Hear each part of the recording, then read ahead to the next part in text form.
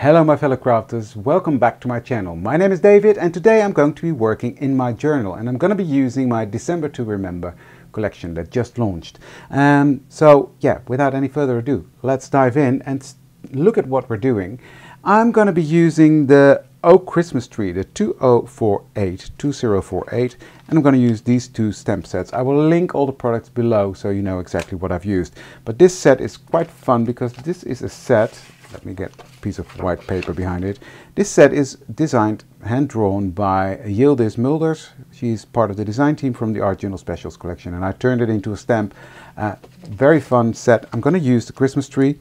I'm going to use this set. I'm going to use one of these stamps, maybe even more, I don't know yet. And I'm going to use, well, that's it. I've already trimmed out my base page, which is for the XL journal, but if you fold it differently, as I designed all the dies, you can use them in the smaller TNs as well.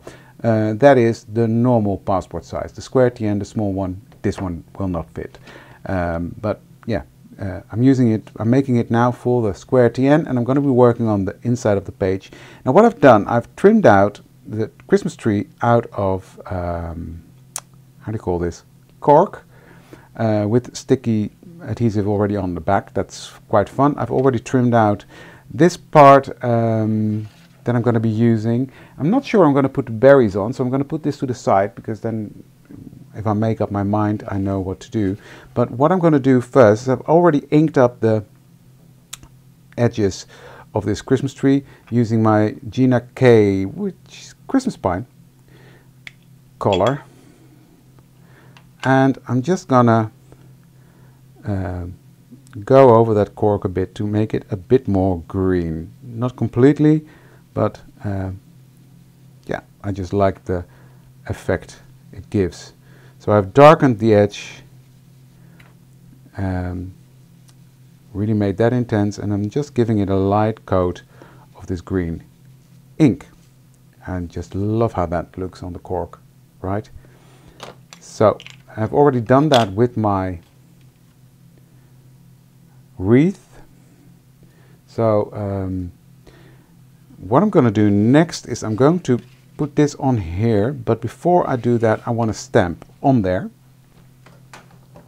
and I'm going to use my Misty for that because I want to make sure I get it right. So I'm going to put this one right down here in the corner, stick it down. I'm not sure I'm going to need my magnets, but you never know, just put them there. And I'm going to take the big Christmas tree that Yildiz has drawn, and I'm going to put that on there.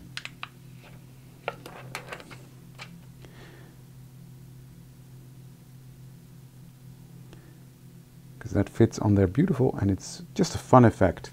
And I want the big bow that's in there here at the top.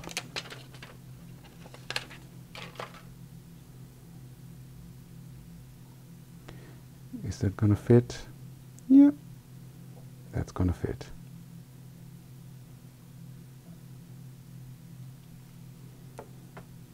And pick that up. Now I'm going to stamp that using my VersaFine ink.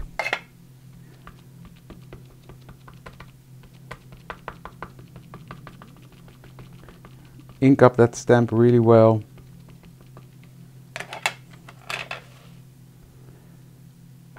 And stamp.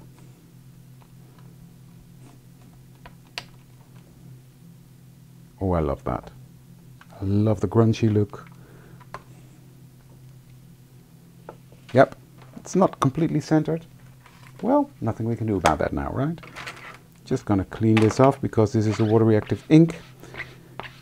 It's not, it's VersaFine, so I don't know why I'm bothered. But anyways, I'm using all sorts of ink to create this, and I got confused. Okay, let's put them back. Okay, now this is ready to go on to my page. Now this lines up perfectly, and that's, I think that's really fun. There you go, perfect on the edge, and I love the effect it gives with the Christmas tree in that cork.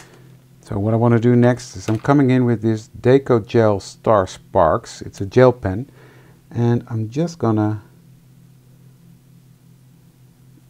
outline this bit here at the top, and then I'm gonna wet my brush and I'm lightly gonna pull that color out.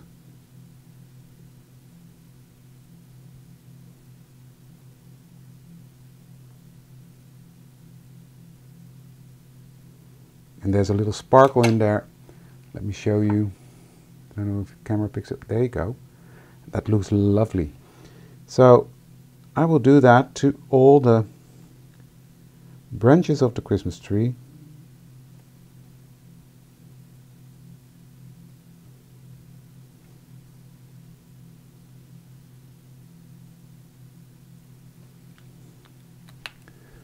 So draw the lines and just pull that color out.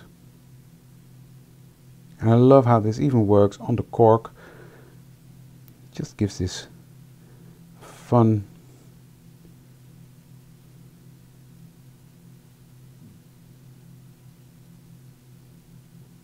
it gives it some dimension, makes this Christmas tree stand out a tiny bit more.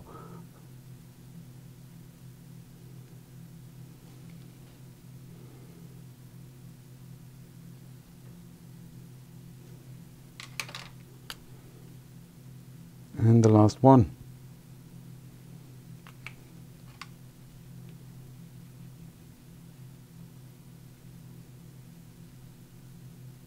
And I'm doing the same to the pot in a brown color. So I don't want to introduce too much different colors, like that. And then with my gold, I'm just gonna color in the flames. And I'm gonna leave the candles in the natural color. There we go. You see how lovely that looks with the shine. So love that. So that's the first part done. Then, as I said, I've already cut out two of my little wreaths, and I broke one, but that's not a problem. And I'm going to put this right here in the center of my page.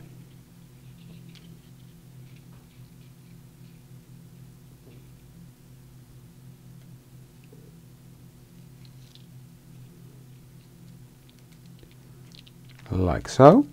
Then I've trimmed out another one. Then I'm going to put on the top, but slightly offset that. So that will make the wreath even fuller than it is already. Just a fun effect. Also, again, really fun to do on a card or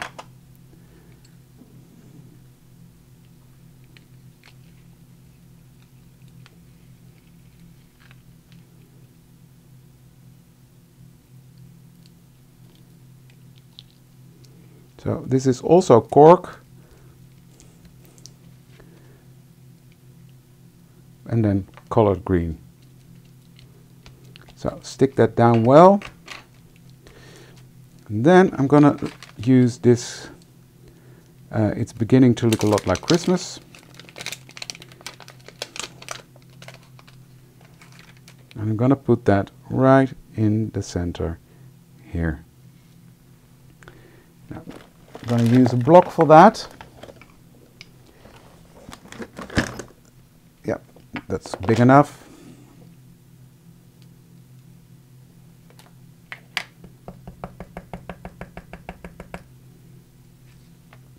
And I'm going to center that right smack in the middle onto that beautiful background paper.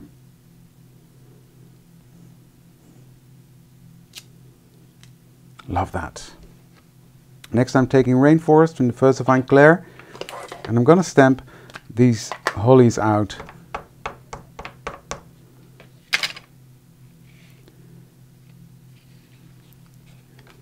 here in the corner.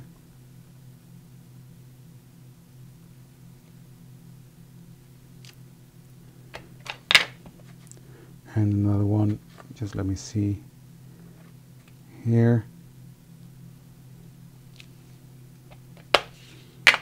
one here,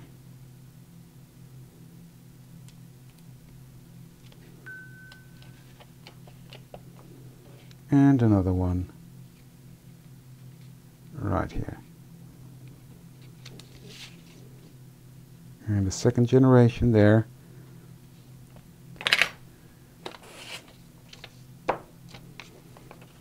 And one here. So what I'm doing, I'm just gonna go around filling up that area, but now with the second generation, so that makes it a bit lighter, and move it to the background a bit more.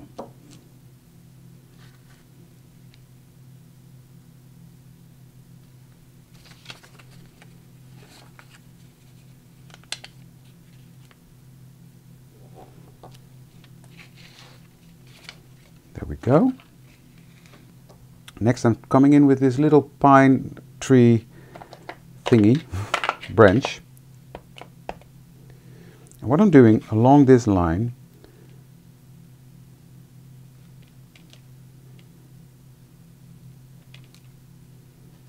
first generation, second generation, just going to create a little border there.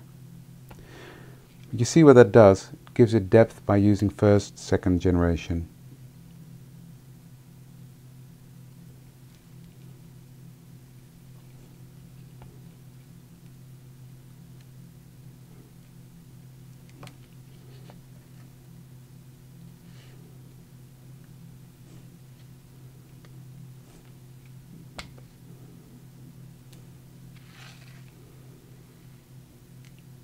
Yep, like so. Next I'm coming in with the Star Sparks again with the Deco Gel. This one's called Red, which is good because I want to color in these berries here.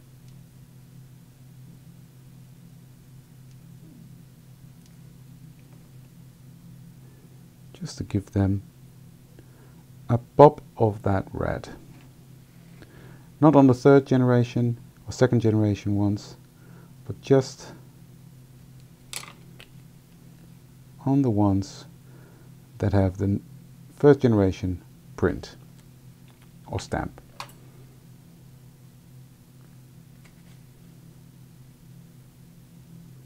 Just blending these out again.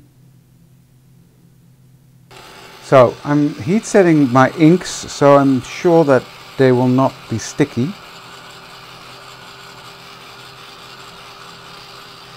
Or that I don't smudge them, that's what I should say.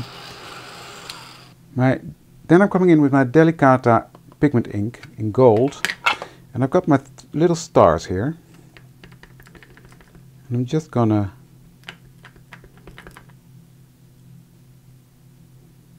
place them on there. Overlapping. Like so. And it gives a really subtle shine, and I'm going to do the same around here.